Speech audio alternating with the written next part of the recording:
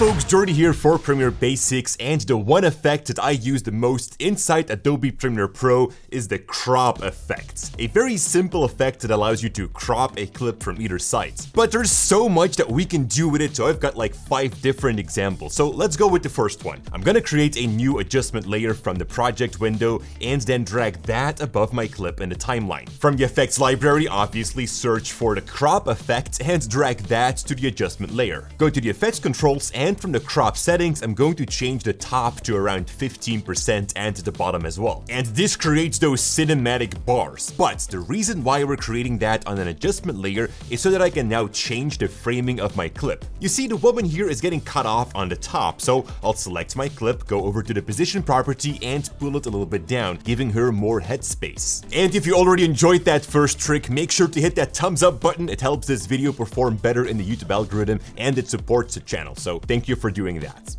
Alright, moving on. I've got 3 clips on my timeline and I want to have them in a 3-way split screen. So I'll first start off by enabling the guides in the program monitor. If you can't see that button, click on the plus, locate the guides and drag that to your button layout. Now with that enabled, we can drag out guidelines. My clip is 1920 pixels wide, divided by 3 is 640, so I'll place my guides there. Take a new guide and place it another 640 pixels further. I will now disable the track visibility for the 2 top clips so that we only see the bottom one. And I'm going to reposition it so that it fits within the left column. Then enable visibility back for track 2 and place it in the middle, which is already pretty decent for this clip. Finally, enable the last track and move it aside to the right column. We can now apply the crop effect to the middle clip, and when you select the crop effect, you can actually visually change the crop in the program monitor. The left crop should align with the first guideline. The right crop doesn't matter as it's being covered by the top clip.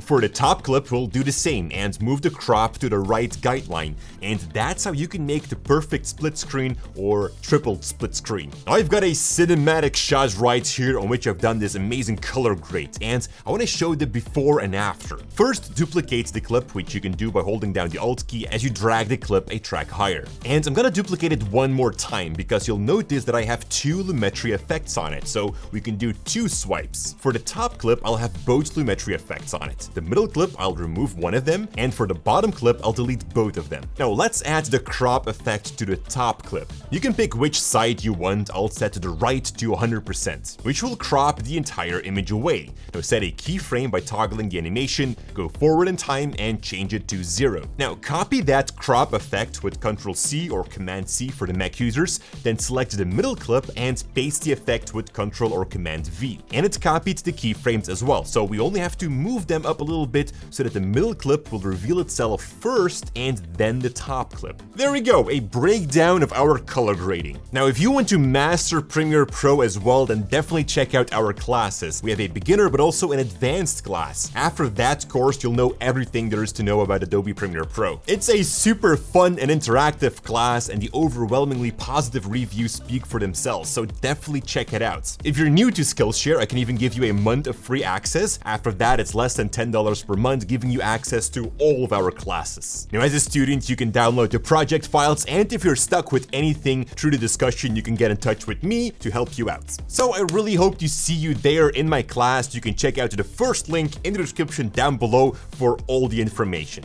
Alright, next up, I've got 2 clips in my timeline. Over the cut, I'll place a short adjustment layer with a crop effect onto it. I'm gonna create a keyframe in the beginning for both the top and the bottom property. Then put your playhead on the cut and change the 2 values to 50%, bringing them both to the middle. Then go till the end of the adjustment layer and bring the values back to 100. Now, important now is that you select the first keyframes, right-click and choose Ease Out. For the last keyframes, we'll choose Ease In. And the middle keyframes can be set to Bezier. And this makes sure that the animation starts smooth and stops smooth. You can also expand the properties, revealing the animation curves if you wish to further tweak that. And this creates a simple but super cool transition between 2 clips. And finally, the crop effect can be used to create a typewriter effect, really fast and easy. And with the crop effect onto a text layer, I'm going to drag the right crop line to cover the text, then enable animation for that property. Now, if you have your mouse in the program monitor, you can go 1 frame forward words by simply scrolling the mouse wheel. Then move the crop up by 1 character, go 1 frame forward, reveal another letter, and so on. When finished, you have a typewriter effect. Now, if it goes too fast, we can simply use the rate stretch tool and stretch the clip longer. This does remove the typewriting effect, but we can easily fix that. Select all the keyframes, right-click, and choose Hold. And this way, the animation jumps from one value to another, making it function again as a typewriter effect. And that's why I use the crop effect on a daily basis. There are probably like 100 different more use cases. If you have another idea, definitely let me know in the comments down below. Share that with the community. And thank you so much for watching, guys, and I really hope to see you in my advanced Premiere Pro class. Again, link in the description down below. Hit that thumbs up button, and as always, stay creative. Now, check out the video here on my left for more. That one is pretty cool as well. And over there is the subscribe button if you want to see weekly Premiere Pro tutorials. All right. Take care.